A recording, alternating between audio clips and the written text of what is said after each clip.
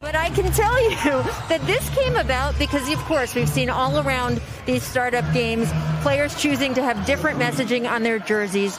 Converted into actions. What a pass there from Harden to Green. 220 has a good NBA body. Oh, what a shot and pass. Harden and Capella. 16 of 19. Here's Harden. Woo, getting real fancy. You know, Magic Johnson-like, between the legs. Great contest by Corey Brewer. Oh, great pass to Montrezl Harrell with a slam. And the kid from Lewis. He goes 5-hole. Whoop. He shoots his goal. All right, Cherry, you're going to have to do better than that. Or should I call you Doc? Harden, oh my goodness. Again, each one is better than the one previously.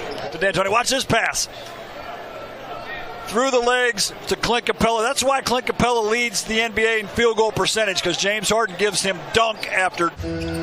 So will Mike D'Antoni. Needs those points. Between the legs to Capella. Oh, got a little glove trotter action. Right off the bat. Harden's got 16 points and 8 assists, but not a single rebound. Inside Capella, dropping it hard. Game that's so effective between he and James. Harden, great dish underneath Capella. Drops it in, plus a foul. He feels like his guy is hung up.